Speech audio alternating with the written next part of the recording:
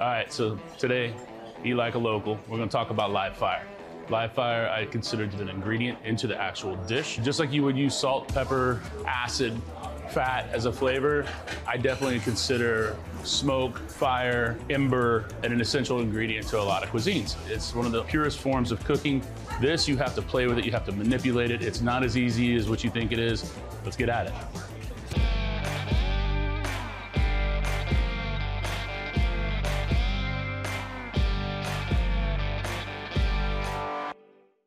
All right, today we're at Rosie Cannonball, right in the middle of Montrose, which to me is one of the best parts of the city. Why? Because I live here and have most of my career. But today we're gonna talk about live fire, what Rosie Cannonball is doing here. They've got Montrose Cheese and Wine, which is their retail store. March is upstairs, tasting menu only, but today we're gonna go down to Rosie, right? We're gonna check it out. We're gonna talk about pizza. We're gonna talk about pasta. We're gonna talk about using local ingredients, but the most important thing we're gonna talk about is fire. Let's go in and check it out, all right? I'm ready for this one. It's a beauty. It's mesmerizing.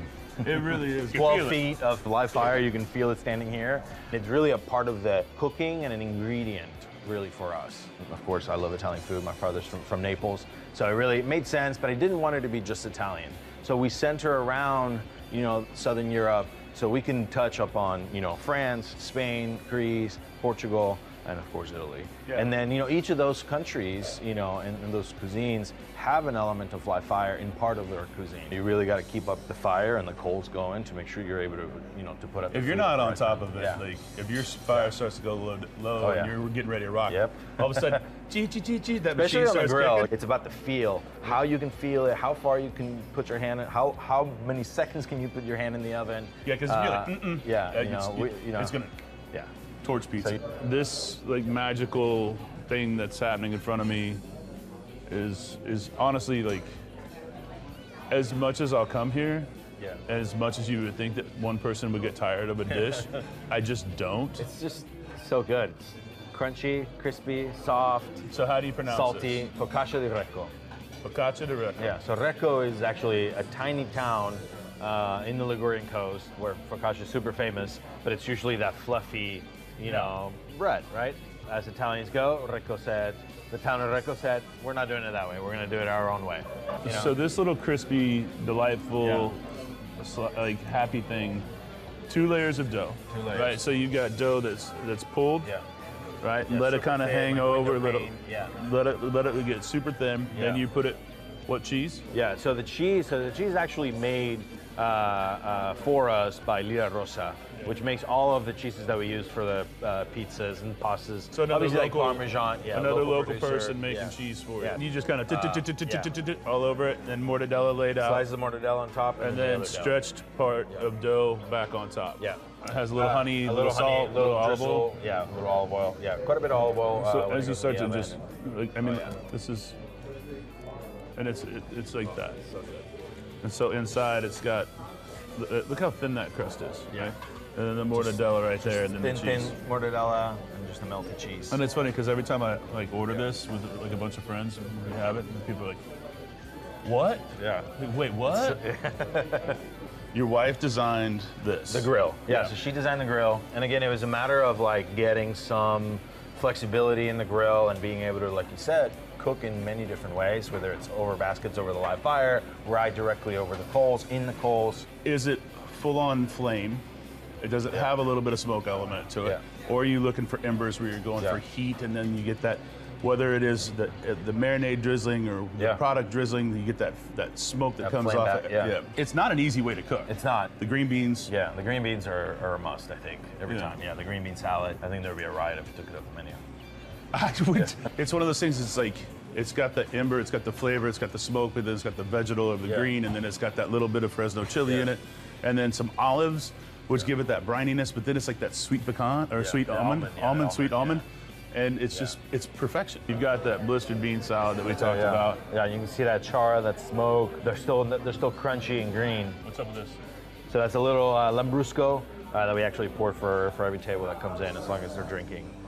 So a little Chiarli. All right, let me check this out real quick. So you got pea shoots on top of here. I always just kind of kick that to the side. It's nice. It gives you that vibrant little. But look at the char on these things. Like, and they're not overcooked. You got shaved shallots. Candied almonds. And look at here. So a little sure. pasta genovese. Yeah, so simple. Really, like the little key thing is the lancetta that Matt makes. So it's, you know, treated like pancetta, which, you know, cured pork belly, but with lamb belly, just to kind of give it that extra edge. And it's delicious. Cacio e pepe pizza. So traditionally, this is a pasta dish. Traditionally, it's a simple pasta dish. Spaghetti, Parmigiano Reggiano, black pepper, and pasta water. We made it into a pizza. And it's fantastic. Kind of, I mean, this is like two very classic things, right? Cacio e pepe and pasta genovese. So we take classic dishes for some of the inspiration, and, you know, add a little tweak here and there. Let's see what you're gonna do with this. Because like this, one, your dough is fantastic. All right, look at that. No tomato. No tomato, just a cheese sauce. And again, like this, the cheese sauce here is made with, you know, cachota, a cheese from that Andrea Lea Rosa makes for us with black pepper. And that's something I tell people this a lot. When you're committed to a farmer, they're committed to you. Oh, big time. And like they'll make whatever you want now. Yeah. Oh, look at this son of a gun right here. Chorizo, tomato, and pepper sauce. Thank you. So, you know, again, chicken from the grill with, you know, just the tomato and shallot and red wine sauce. There's some chorizo in there as well. A little grilled lemon, you know, can't go wrong. That's really delightful. Really, really delightful. And then I got this cocktail, Naked and Famous. Naked and Famous. I like it. Yellow chartreuse. Yeah. Mezcal. Aperol. Lime juice. Lime juice. Simple. Awesome. It's beautiful too. What does it taste like? Cheers. Yeah, but I mean, you can't Couple go of wrong those, with I something might like be this. naked and infamous. You never know. Think Lucy make me some of that mint gelato? Oh, yeah. Stuff is magical. I want to try that. See if we have it right now. There's always a gelato. Always a gelato. Right? We always have a couple, but one on the menu, kind of garnished up. Yeah. Yeah, this is the last of the season of this one.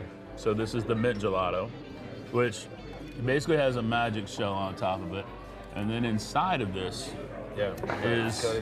is like, you get these little treasure troves cocoa nibs of roasted cocoa nibs. Look at this, look at that, right there. It's so fresh. Like that mint, it's literally alive. Yeah, so we do just a cold infusion of whole mint leaves with all the dairy. Well, because traditionally when you have mint, like mint chocolate chip ice cream or mint chocolate ice cream, like that mint is so powerfully fake. Yeah, and just overwhelming. Right, in that green color, but even if it's white, it's like super like fake mint. And this is like, you can tell, it's like literally biting into a fresh mint leaf. Yeah. It's fantastic. The best chocolate chip cookie in the city. Yeah, it's good. It's addicting. When we were all doing takeout food, my wife ordering like a dozen of them. I was like, what are you doing? So many orders just... There's plenty of orders of just chocolate chip cookies when we were doing takeout only. They're big. Big chunks of chocolate, salt on them. Yeah. You guys sell them at Montrose Cheese and Wine. Yeah. They're not on the menu here. No, it's a special request. In kids menu. Yeah, we'll do it. You know, if you know, you know. So basically, I'm a child because we order them every time. We should all be. Doing good work, my man. Well, thank you, man. All right, we're at Rosie. What are you gonna get? Right off the bat, order the focaccia di Recco. Then move on to the blistered bean salad. Fantastic. Then after that, cacio e pepe, but pizza style. That's what I'm talking about. And then for dessert, you can't go wrong with anything, but the gelato selections are some of the best I've ever had. Absolutely delicious. All right, so Rosie Cannonball, live fire, fantastic. We're gonna go just a few blocks down the street. We're gonna go to Candente, which is arguably one of the most delicious Tex-Mex places in the city. Why? Live fire, all mesquite, hardwood, cooking over flames, cooking over smoke, cooking over embers. Fajitas, a must. All right, I'll meet you over there. Let's head out.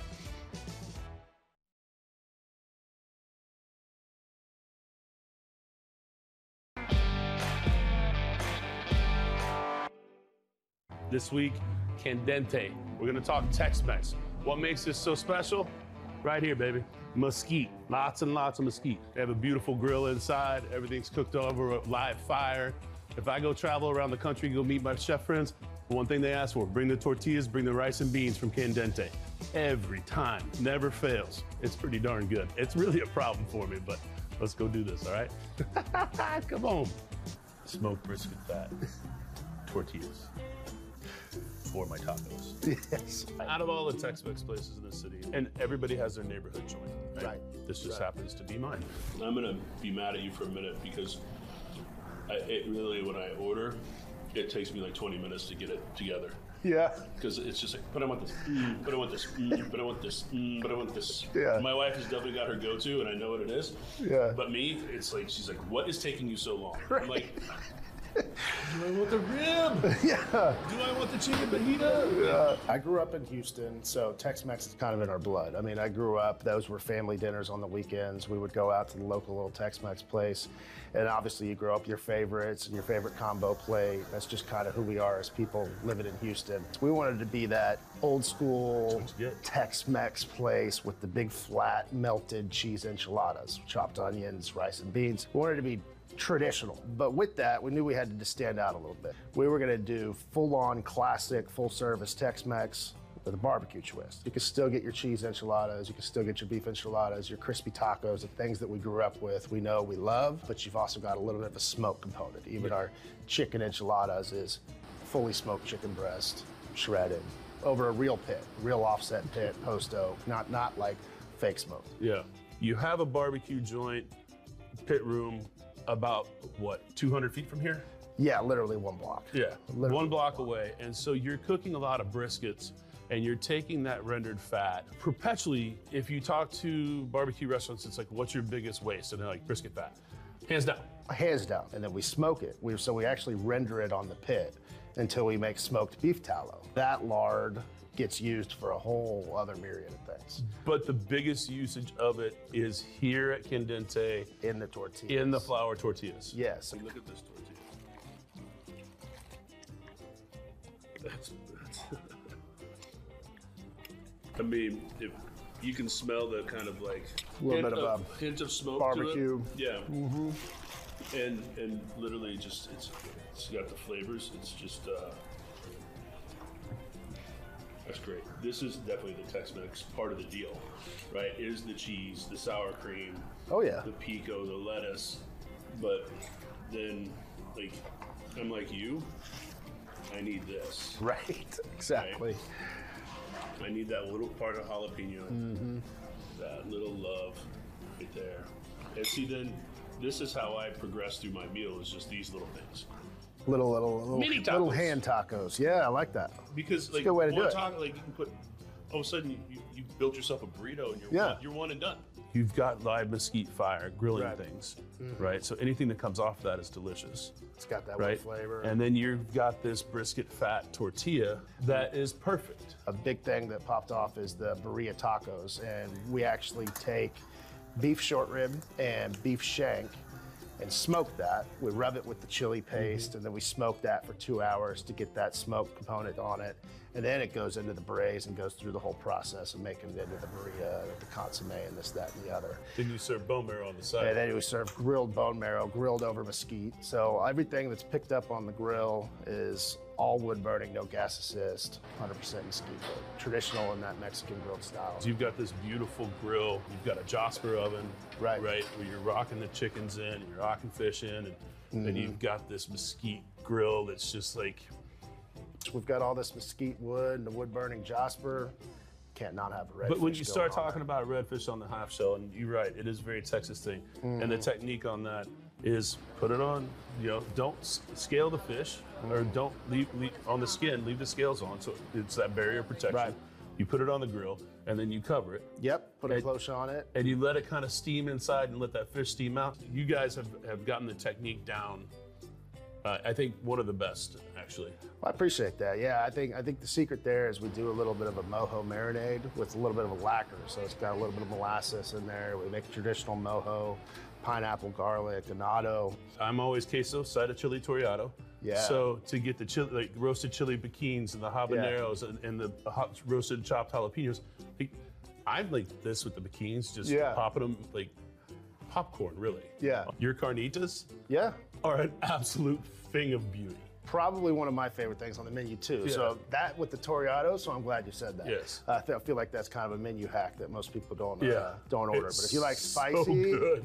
the step in the process that I think makes ours different than everybody else's is it goes into a 24-hour cure with a dry seasoning. And on the second day, we braise those in bacon fat, rendered bacon fat. That's where the belly comes in. Yes, and then the secret there is a bunch of onions rendered in the bacon fat that flavor all that bacon fat before the meat goes in. That gets dropped in the deep fryer to reinforce all that color and that crispiness. So it's really never picking up that crispiness until that final moment.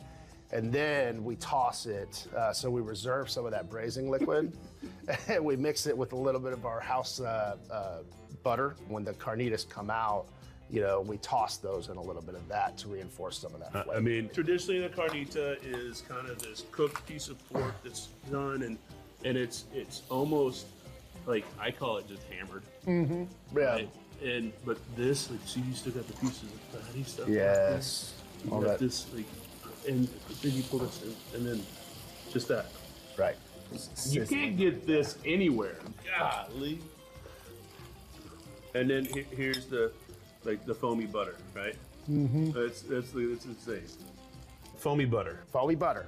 Talk to me about foamy butter. Are we gonna give the secret away on the foamy butter? You don't have to, but it's kind of a thing. It took me a while to figure that out. I know, and it's special, so maybe we don't, and we let just people try and figure out how to do foamy butter, because I have yet to get it, like... It ain't that complicated, I'll tell you that much. You know what? And that and the rib combo plate, Yes. the rib and the Yeah. carnita, I'd probably be here every day. Maybe I'll put that on the menu. I would be here every day. That's a bad thing. Don't do that. Just sounds like a good leave dish. it. No. It's the sum of all the parts, right, that make it what it is, right? Right. The beans are perfect. To go with it, The rice, mixing it all together. like I said to you earlier, the rice, if I could just do, like, I don't know, a quarter rice and, like, some carnitas on top, I think I'm good. Yeah, yeah, absolutely. Literally good. Yeah. It's most people do not finish those things. It's kind of like the afterthought, and it is not an afterthought here. It No. is fully thought through. It completes your meal. It's exactly what you said. It's the Those pizza. things have to be good. It's every once in a while you're in there and you're like, is that a whole roasted garlic clove? Like, what the heck? Yeah. I need to build your own platter. Yeah, I mean, one of my favorite things is I have buddies text me all the time about what their new candente hack is, and how they order candente and get the little add-ons or substitute this, and I just love it. But even you have everything there and you have the add-on section, so you can get whatever you want. I know. I know. I love that. Ask next time for the taqueria green salsa with your chips. That's our version of, wait, what? the oil and jalapeno, the emulsified salsa they do on the taco trucks. That's our version of that. And it's hot. It's hot. It's good though. It's real good. It's real good. Yeah. These secrets. Yeah, of course. Gotta have a secret salsa.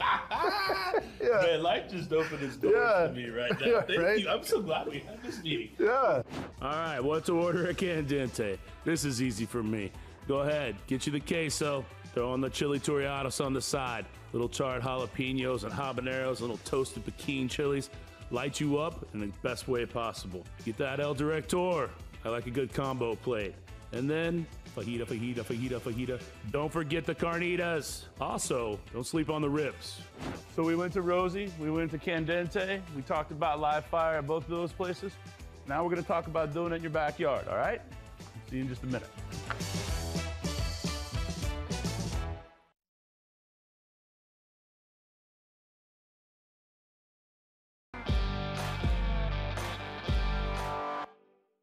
Live fire, the way to go. I have a vertical pit in the backyard, which I really enjoy.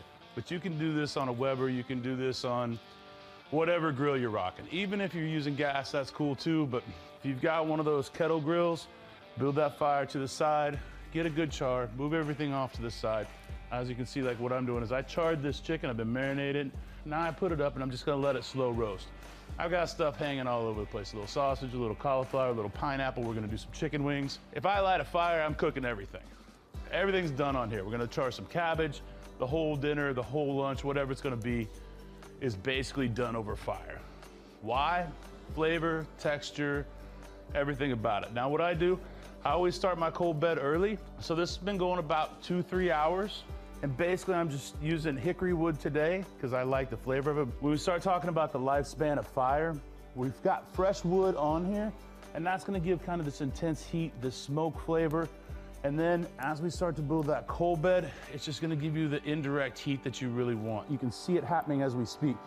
We've got 3 different sections of flame, if you will.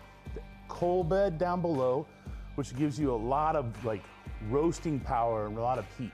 And then right here in the middle, you can see that smoke start to come off, and that's where that wood is starting to turn into that ember right through here. And then the wood right on top, you're getting that fresh heat, that fresh smoke, that flame. All of it's combining to give you the flavors that you want out of using live fire. Now you have to be a little bit careful. That's why we've got stuff hung everywhere. We just, see, like this has been on here. It's not super hot, but we're just gonna slow roast it and kind of smoke it for about 2 hours. Then we'll come back to it. Same with the chicken, cauliflower, pineapple too. But you're gonna need snacks, right? So we're gonna put some chicken wings on. My favorite chicken wings are charred up on live fire. Absolutely my favorite. So we're gonna put them up here. We're gonna let them kind of smoke a little bit, kind of indirect heat, and then we're gonna drop it down, get that good char, all right? That's what I'm talking about. I'm a big chicken wing fanatic. I've let these marinate for a couple of days. Just some like nice Creole seasoning, a little bit of olive oil. Now we're just gonna let them sit up here for a little while, right? We're gonna let them kind of roast. And then when we get down, look at this thing. We're just gonna drop them down, get that nice char on them. First quarter, we're gonna bring that back up, twist it up. Then we'll move into this, maybe third quarter, the pineapple, cauliflower, we'll put that together, chop it up, make a nice little salad, maybe a little bit of raw onion in it. Sausage, halftime, baby. So just get outside, fire up a pit, have some fun. Takes a little bit of work. It's worth it though.